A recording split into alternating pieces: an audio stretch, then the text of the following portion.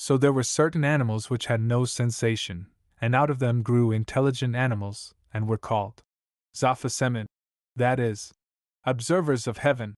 and they were formed like the shape of an egg. Also Mo burst forth into light, and sun, and moon, and stars, and the great constellations. Such was their cosmogony, introducing downright atheism. But let us see next how he states the generation of animals to have arisen. He says then, "And when the air burst into light, both the sea and the land became heated, and thence arose winds and clouds, and very great downpours and floods of the waters of heaven. So after they were separated, and removed from their proper place because of the sun's heat, and all met together again in the air dashing together one against another, thunderings and lightnings were produced, and at the rattle of the thunder the intelligent animals already described woke up, and were scared at the sound, and began to move both on land and sea, male and female."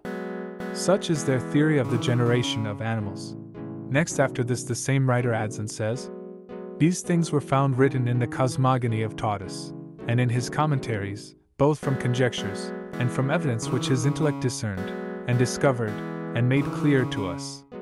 Next to this, after mentioning the names of the winds Notos and Boreas and the rest, he continues, "But these were the first who consecrated the productions of the earth, and regarded them as gods, and worshipped them as being the support of life both to themselves, and to those who were to come after them, and to all before them, and they offered to them drink offerings and libations." He adds also,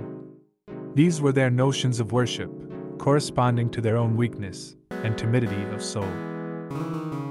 Then he says that from the wind Calpias and his wife Bo, which he translates, "night," were born Aeon and Protagonus, mortal men, so called, and that Aeon discovered the food obtained from trees. That their offspring were called Genos and Genea, and inhabited Phoenicia,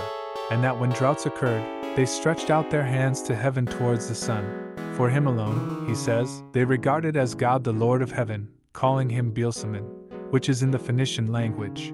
Lord of heaven, and in Greek, Zeus. And after this he charges the Greeks with error, saying, "For it is not without cause that we have explained these things in many ways, but in view of the later misinterpretations of the names in the history, which the Greeks in ignorance took in a wrong sense, being deceived by the ambiguity of the translation." Afterwards he says, "From Genos, son of Aeon and Protagonus, were begotten again mortal children, whose names are Light, and Fire, and Flame. These, says he, discovered fire from rubbing pieces of wood together, and taught the use of it. And they begot sons of surpassing size and stature, whose names were applied to the mountains which they occupied, so that from them were named Mount Cassius, and Libanus, and Antilibanus, and Brathi.